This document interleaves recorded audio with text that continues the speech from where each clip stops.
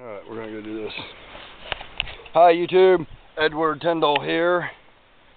I'm not going to show y'all how to build a barbed wire fence, but I'm going to show y'all what I did while building my barbed wire fence. And after I got done, I just got sliced up. Sliced and diced all over. You have to be careful. I was wearing gloves for the most part. If you will get cut up if you are not careful. So, I've removed this gate right here where the horses used to be. This was a horse field. Well, it's still a horse field. But they've got the grass all ate down. Alright, so I moved the gate. I'll show you where. Now we have cactuses, prickly pear, pads, and barbed wire. This one's not finished yet. I got to put a couple more strands on there. And the latest piece of fence, we just now got the perimeter complete. I'm getting a 16-foot gate soon. It also has barbed wire and stuff. Here's my 2 gate posts. Here's a gate too short. So I got it blocked up right here so horses can't get out. And then we have 1, 2, 3, 4, 5, 6, 7. There's going to be, these are 3 knocks apart. It'll be 8, 9, 10. There got to be 3 more right here, babe. 3 more strands are going up here. I'll show y'all. These posts are 12 foot apart, so y'all can judge by stopping, pausing, and everything distance. My lucky girl pants. Oh, there's the horses now. They're investigating the situation. Hey, baby! Hey! And got a cable up around there. Hope they don't run into that. They're just enjoying life and everything in it. They're not going to challenge this barbed wire because they're smarter than that.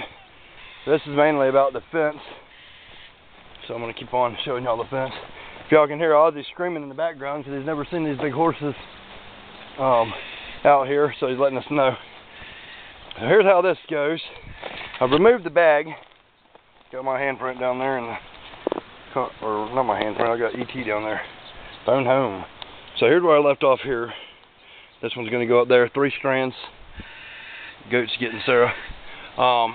This is the cap. Don't hurt the goat. Come on, Jelly Bean. Jelly Bean, Jelly Bean, Jelly Bean. Alright, and this is the cap. We're going to paint this in hunter green, the same color as this. And this one has more in here. I had to hand clear all of this, which was a pain in the ass. But I'm doing it. I'm making it. I'm still alive, guys. This fence is totally badass. All this had to be cut off. Look at this fence. This is another 2 7/8 pipe. So concreted in there that it's not going nowhere with another concrete cap. Isn't that cap absolutely beautiful? I love concrete caps. And the barbed wire goes on into the woods. I'm not fencing where the flood zone is. Well, the flood zone actually does come up into here a little bit sometimes. Well, this is how we remedied this situation. I've used a tree. That's something that nobody wants to screw with, I promise you. You can see these barbs. These barbs are sharp, sharper than hell. You better believe me. When I tell you it's sharp, it's sharp. You get in that shit, it's going to end you. And then I put a single strand across here because there was an existing fence right there. And if the horses respect that, that's fine. If they get out, I'll have to go find them 10 miles down the road and then bring them back in here, and then they will respect it the second time because they won't have a second chance. They're up there enjoying walking through here. The idea they're going to clean all this stuff up. Tired of mowing my yard, so my animals are going to work for me and think that everything is good. So here's the existing fence that was here before. There is 1, 2, 3, 4, 5, 6 total strands of barbed wire. The other one's right here. Y'all can see it's very camouflaged. Old 100-year-old gaucho. And then I've got this 2 7/8 pole. 2 3/8 pole in the ground with homemade welded hinges there. I don't know if y'all can see that or not.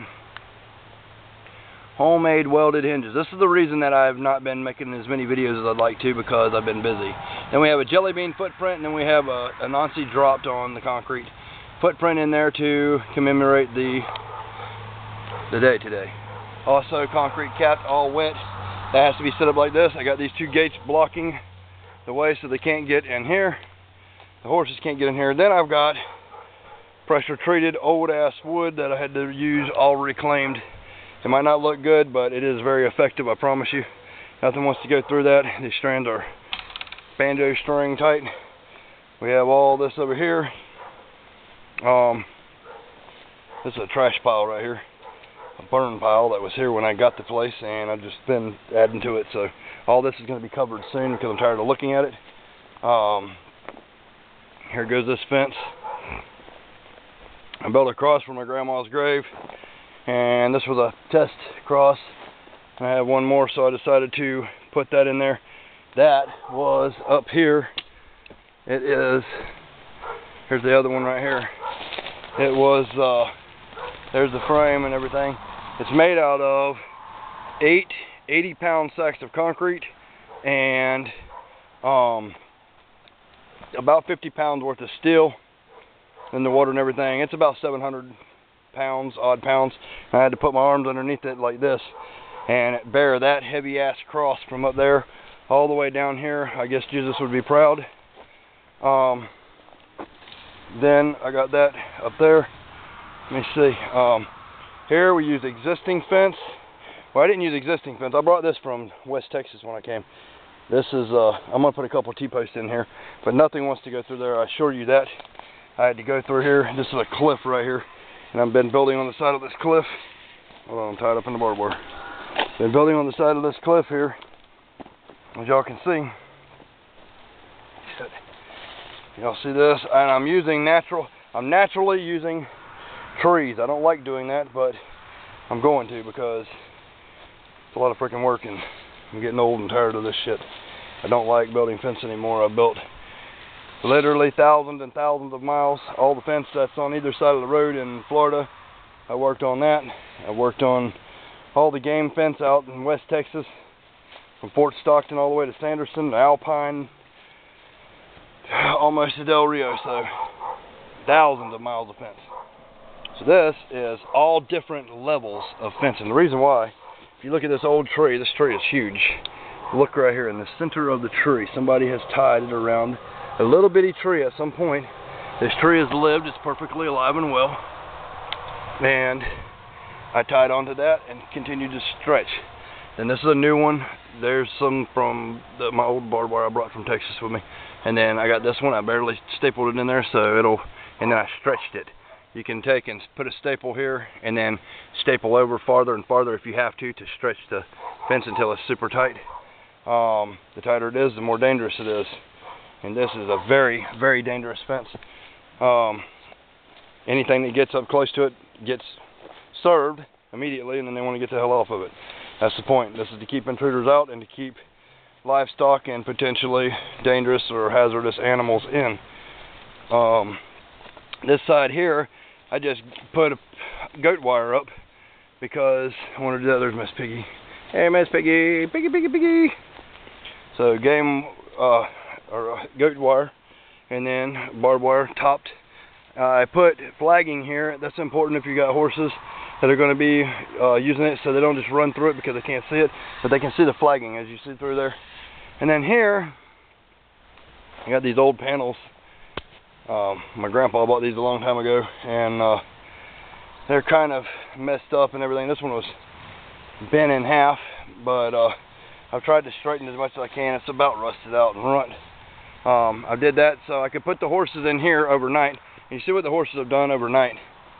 They completely shit all over the place and cleaned that from this to this. So I'm going to start a garden area right here, and that will be totally awesome. This back fence here now, and then I got that fenced in for the hog. This back fence here that I built years ago is about 10 years ago, I guess. I built this. It's out of pressure treated 4x4 post, 14 foot long, 4 foot of it in the ground. No, ain't that. There's 3 foot. I don't know if it's 3 foot or whatever. Shit, I think that's 12 foot out of the ground. I don't know. There's one hog wire, another hog wire, and then 2 strands of barbed wire at the top of this fence anyway. And then you got all kinds of invasive species of trees that birds have shit on my line and dropped in here, which is going to be remedied by goats and stuff. Over here, I'm building another fence for our pit bulls. Speaking of pit bulls, I got in a hell of a fight with a pit bull today. I was mowing a yard, and there was this pit bull there that's never been there before. and he attacked my lawnmower, and he kept coming at me and coming at me. Here's some running roses too. That's a dangerous fence that nobody wants to mess with either. So I plant running roses because they smell. I wish I could smell how beautiful this absolutely is. Beautiful. I can see up to my hand. But this pit bull had a head on him like this, brown, big brown pit bull, and he attacked my lawnmower, and I'm telling him to get off, and then he goes away. So I get off to roll up a water hose, and I'm rolling up this water hose, and this dog comes back, and he attacks me, bit my leg down here. There's a little bit of blood left there. He bit my leg, and I punched him in the forehead with everything I had, and I knocked his ass down with that hand. My hand's still swole up, and he came back on me. So I punched him again and again and again, and he stopped and stood back, looking at me like he was growling and drooling out of his mouth, and I was like, "What the hell?" And I was trying to get Sarah to help me, but she was jamming with Mikey with country music playing. Country boy can't survive, so I was surviving, that's for sure. And I got this fence is what's going up here. So then the dog gets right here, and I shit you not, I'm not scared of anything or anyone. If you back me in a corner, I'm coming out. And that damn dog was right here to me, and here's my crotch. He already got my leg, and he's looking at different stuff on me to bite. He looks dead at my crotch, and I come down as hard as I can with my fist in his head and knocked him to the ground. And there was a weed eater beside me, so I grabbed the weed eater and I swung it and knocked him in the face, and he came back at me, and I knocked him back in the face. He spun around, and then I jabbed it at him 4 times, pow, pow, pow, pow, as he was coming. And then he went away and stopped over there, got dazed, and beat the shit out of him. So he let me get back to my lawnmower, and once I got on my lawnmower, I just left the job. I said, fuck that, I'm not going nowhere to fight with a damn deadly, dangerous animal. I know one thing, I'll never forget Edward Tyndall was there. That's for sure. Oh, here's a kiwi I got on the fence here. If y'all like that, check that out. It's so beautiful! Yes, y'all love that kind of stuff. If you love that kind of stuff, leave it in the comments below. I wish I could have had a go cam on when that freaking pit was messing with me. That's 2 badass battles I've been in with beasts. 1 with a raccoon. 2 was with two mountain lions. You can hear that story in my other videos. And then this pit bull now is pretty fucking bad. I think he got hurt worse than I did, which I didn't want to hurt him because he was just actually didn't even belong in that yard, I don't think, but he was defending a female dog. So here's this fence, and this game fence goes all the way down here. This is all my land down here. It goes all the way up to where you see that tree line, all the way back up there. These are all plum trees. Really tired. This fence is loose a little bit because the horses have been pushing on it. I'm going to put a barbed wire in between each one of these. Put a T-post in between each one of these because I only temporaried it on here. I'll go back up there in a minute. Look at these plums, people. Ain't these absolutely gorgeous? You got to love plum. You got to love plum. And we have plums on here because I got bees and stuff, and these are really good plums. And here's the bees. See all that stuff. Busy bees working like crazy. They're working like crazy. Plum, plum, plum, plum, plum, plum, plum, plum, plum, plum, plum, plum, plum, plum, plum, plum, plum, plum. Then we have Bella Georgia white peach. And everybody that knows me knows that Edward Tyndall can eat a peach for hours. Look at that beautiful, luscious. If y'all could smell what this smells like, right? Yes. If you build it, all your dreams can come true, friends. I built the shit out of this place. I built it up, and I deserve everything that I have. Here's a little ladybug. Look at that. Yep. I deserve everything I have because I worked really, really, really hard for it. Look at all the peaches over here. Bella Georgia white peaches. When you bite into this peach, you just and it'll drip juice off of your elbow. I shit you not. Look how many there's on here. Look at all these peaches. I never like counting my peaches before they go, but there's our old quail pen. I'm trying to clean up everything around here. Here's another thing about having goats. You see how bushy this is? And then you got a canopy here now because the goat has ate up as much apple leaves as he possibly could reach, and he'll keep that tree like that, and then you can go in there and you can trim all that little underbrush out and have you a perfectly trimmed up tree. And I encourage goats to be in here. Here's an awesome tree I love. I grabbed this one from an acorn. This is a sawtooth oak. It's got saw teeth on it. Absolutely awesome. Here's another peach. This is a wild peach tree though, like a kind of like a ranger peach, but a little bit different. We have blueberries and stuff in here. The drip system going for the horses here. Yep, so that's that. We got bananas that survived. I don't know how the hell these survived, but they survived 18-degree weather this year. And we got more blueberries. I think this is a cherry or a crabapple tree right here. There's little stuff on there. Yeah, chemtrails killing us. Yeah, here's more blueberries. I got about 17 different varieties of blueberries sitting here. There's a little blueberry right there. Oh, and I'm not done working yet, people. So I got to get busy. We're back to this point here, and I'm gonna call this video. I wish you all peace, love, and happiness, and all that good shit. Like, subscribe, tell your friends, share my videos, watch my other videos while you wait for new videos. And I will be bringing new content. So, short this grass is, my friends. Look at that. The whole yard will be like that soon. All from horses. Horses have a palate for grass, but not for weeds. So they don't eat weeds. So now I got goats to eat the weeds, horses to eat the grass. I don't have to mow no more. Lovely, right? And so these are all pecan trees and fig trees down the line. I got fig trees that are freaking 20, 30, 40 foot tall, and they're all got figs on them. So, y'all stay tuned, people. Here's more bananas. I keep spreading them around too. Absolutely love bananas.